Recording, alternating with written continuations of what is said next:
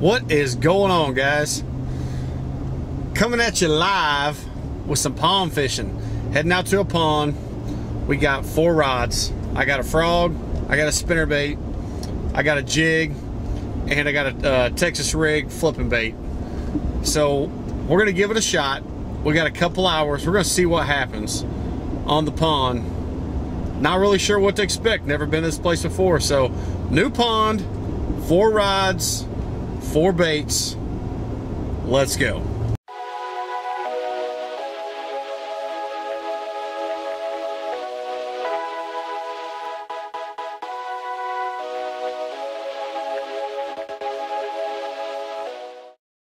Here we go.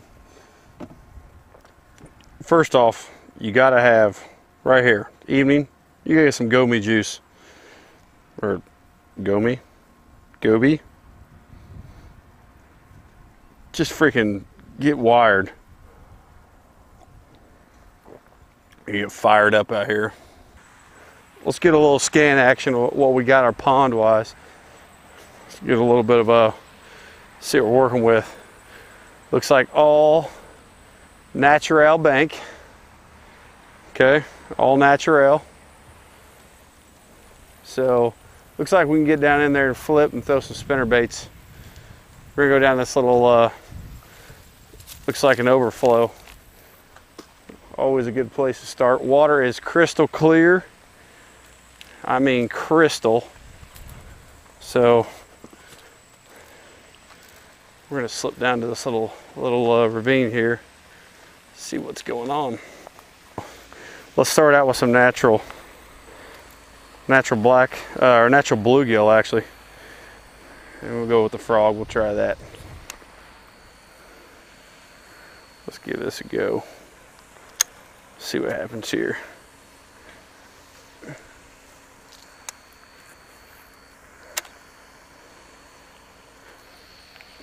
Bluegill's already hitting.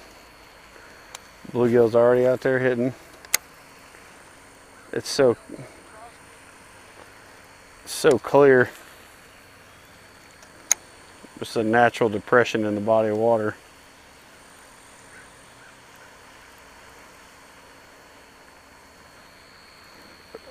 The old bass are hitting. They're not shy of the old swim jig. It's 2 hits. Small bass.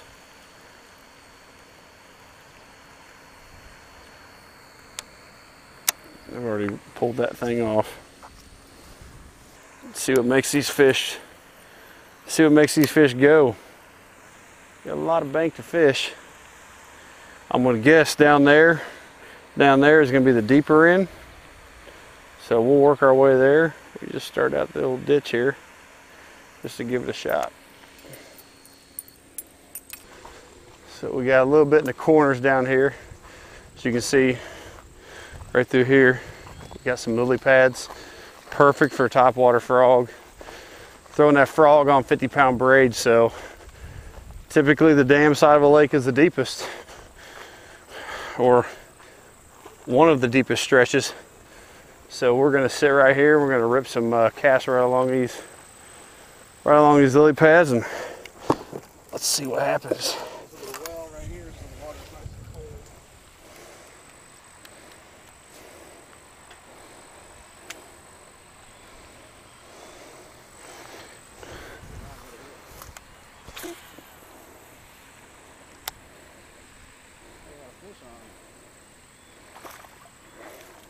Oh, little baby, spit it out. Pads are, those lily pads are thick.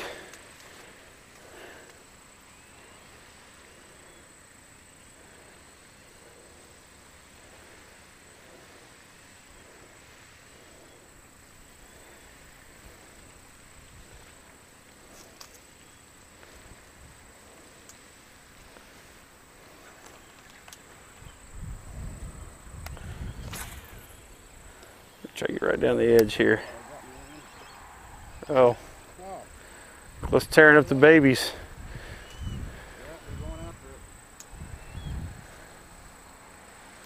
Where's Mama? Just had one pop it.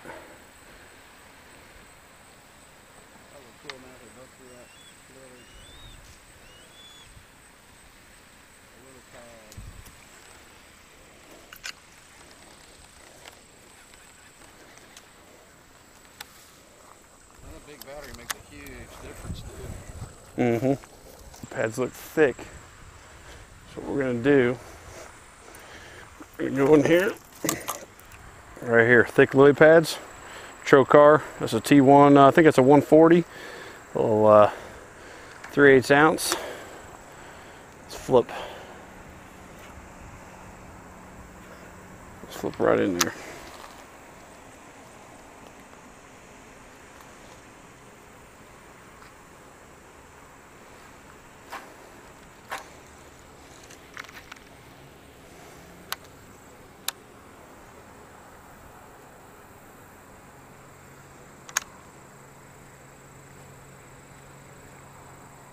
Goal here today, hammer into a 4 or 5 pound summertime bass.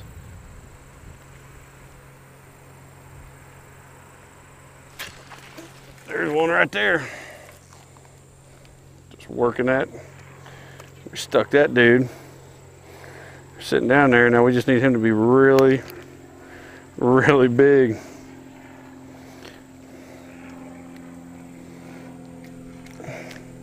I mean, I could literally hook him through the back and then just put him in there probably for bait.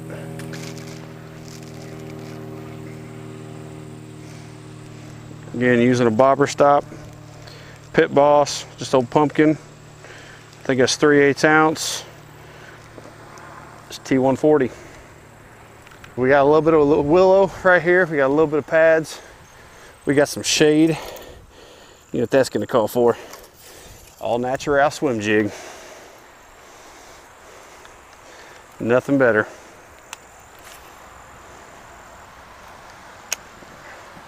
This is going to be a big fish here. This has big bass written all over it.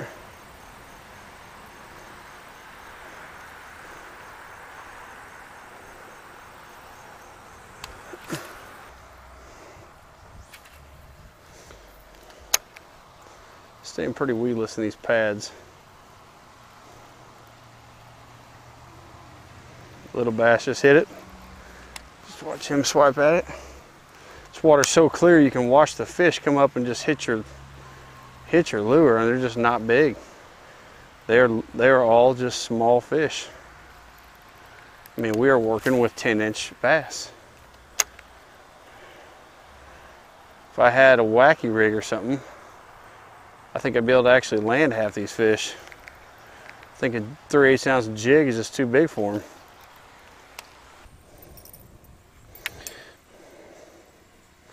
Boys and girls, this is a really, really bad film, bad episode. Absolutely not catching good fish. Period. I mean, these are just, this is straight horrendous. We're gonna have to figure it out. We're gonna go down the bank here, get in this corner, give it a crack, try to get a cast down the edge over here. Clear and shallow. Let's go with the most subtle presentation. Swim jig. What I feel a big bass will eat. Put it in front of him.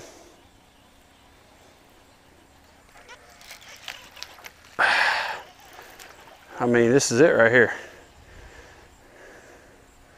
Let's see what he does. Let's see how big this guy is. I mean, right there. Another giant. I mean, that dude is the size of my hand.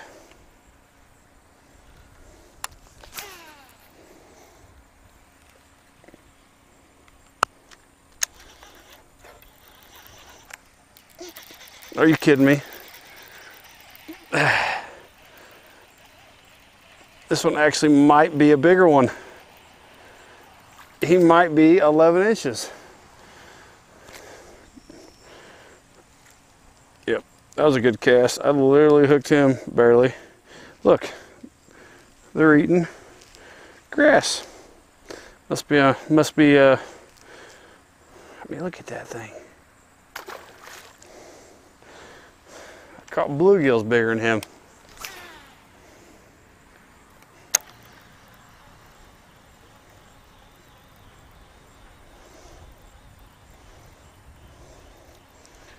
This is going to turn into a episode of just giant fish. Just burning the old swim jig up top.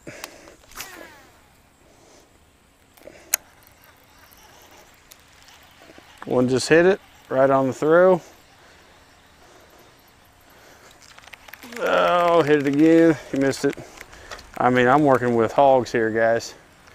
Absolute HAWGS hogs. I tell you. Hit it again. You set the hook, the fish goes for a ride. I mean, look at this.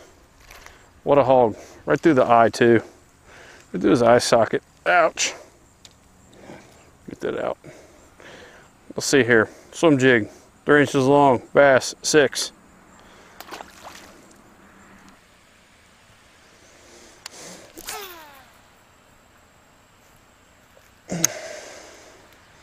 Funny how I'm sitting 20 yards from Cliff and I can cast farther than his cast. Oh, this one's got some weight behind him. Oh man, this dude has to be, I mean, he has to be the biggest one of the day. This might be the biggest one of the day, boys and girls. I mean, golly, he might weigh in at a whopping 5 ounces. There you go. When you talk about making them famous, we made you famous.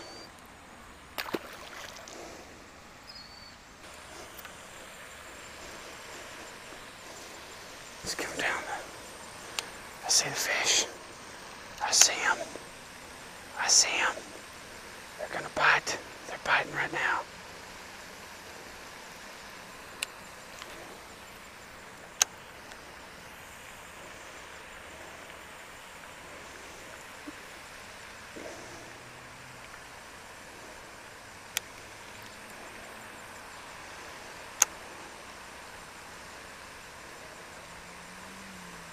Watch him hammer it. Look at that.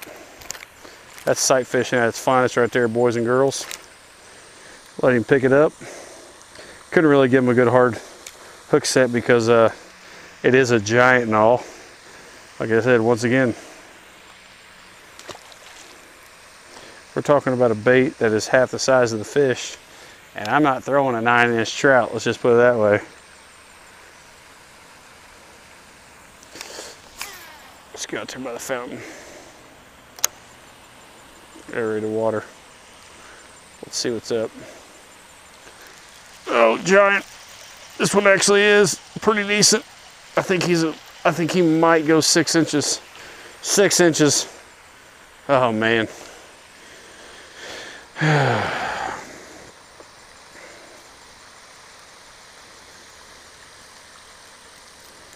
You know, fish long enough and you weed through, well,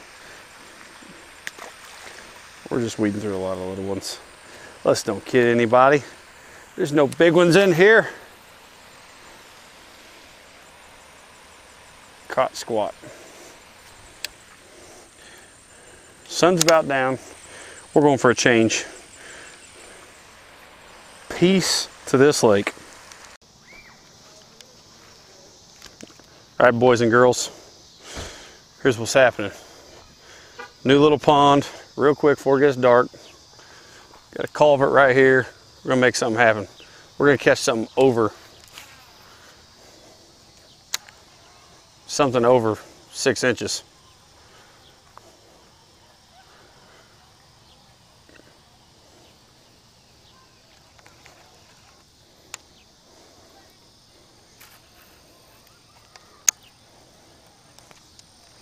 There's one. I missed it.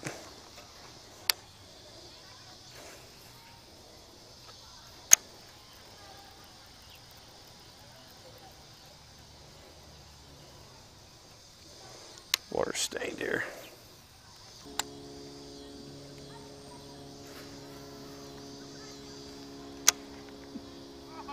Did you have a good one on?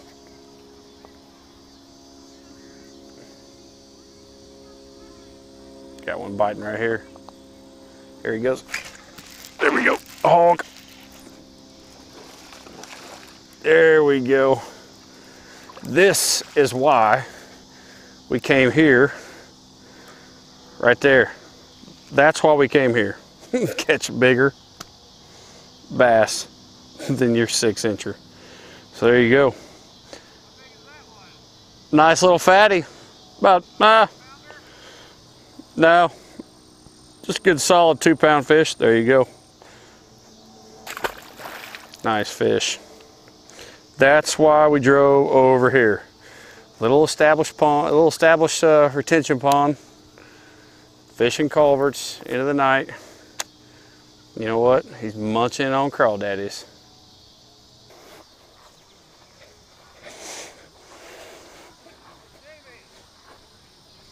What's up?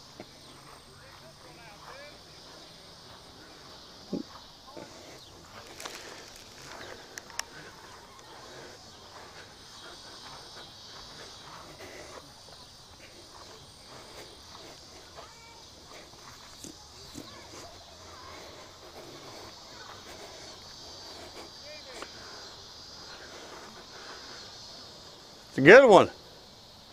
Nice fish. You can go in my truck. I got a scale in there. Inside my truck, inside that little flambeau.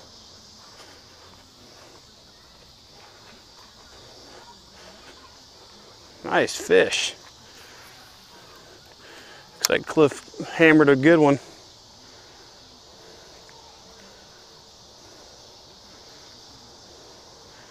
He takes me to the small fish pond.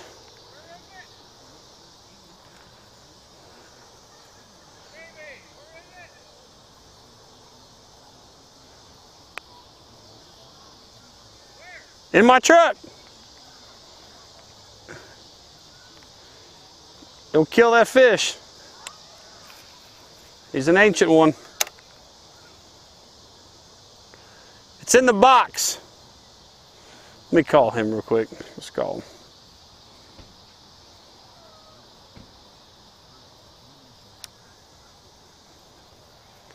We got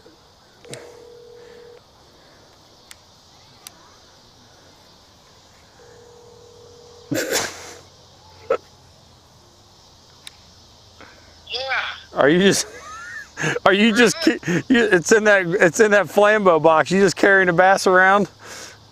Oh. Yeah, where is it? It's in the flambeau box in a little black velvet Walking around like a retard with the thing in my hand. You look like he's keeping a bass. I'm not keeping the damn thing, I just want to weigh his ass. Yeah, well hurry up, don't kill him. How do you Get him back in the water. Turn it on, clip it on his mouth. I'd get him in the water though. Quick, don't kill him. I don't like killing bass. It's not worth it. See ya. That's it.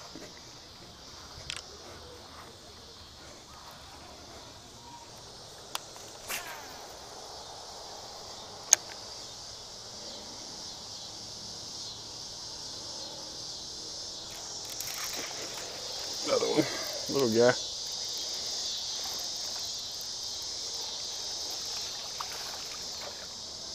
Little one.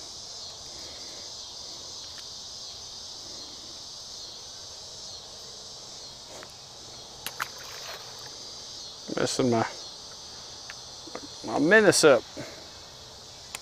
All right, guys. So we're gonna close this thing up in the garage here.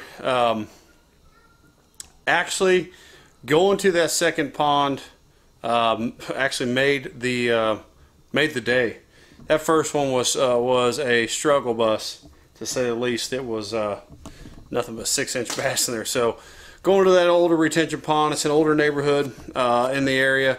That actually worked out really well. It was a little dirty, murky, but we got on just getting on culverts. So like I said, culverts usually are a good place to start when you get in these featureless places. They usually have some type of depression, or they'll have a lot of riprap around them. So you got structure or some type of cover they can relate to, and it'll hold more bass, hold more bait fish, hold more bass.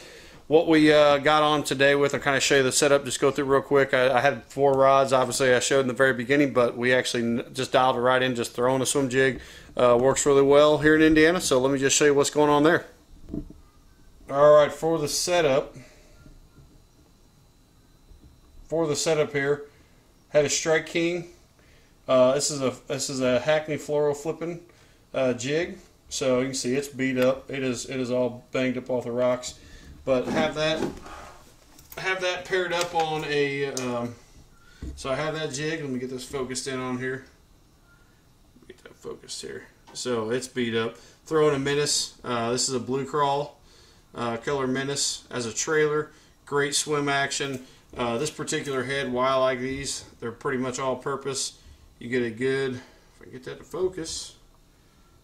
You get a good, good all-around jig that can skip really well, comes through the grass decent. It's horizontal line tie, but works really, really well. Paired up with that Blue Crawl. Rod-wise, this is the Dobyns Champion Extreme. Got the Tatula 8-to-1 gear ratio. Reel all paired up on it. So yeah, this is a 745. If you can see that thing upside down, this is the with the full cork handle. So like I said, this is a setup 20-pound fluorocarbon line. Worked really well today. Was able to get bites. You know, we're in the dog days of summer. Fall's right around the corner. We're a few cool weekends away for these fish to start getting a little more aggressive and feeding up a little more, but utilizing just stuff that, you know, probably they're not seeing every day at these retention ponds. I don't get out and fish them a lot, but when I do, I'm going to throw something that I know I have confidence in, and probably somebody's not throwing, so I would stick with a swim jig. Didn't have a wacky rig set up, but that'd be another good choice, is throwing a wacky rig. You can pretty much catch anything in a pond, but yeah, so look for your older neighborhoods. Get out there. If you have to beat the banks up, get out there and do it. The fish are still out there.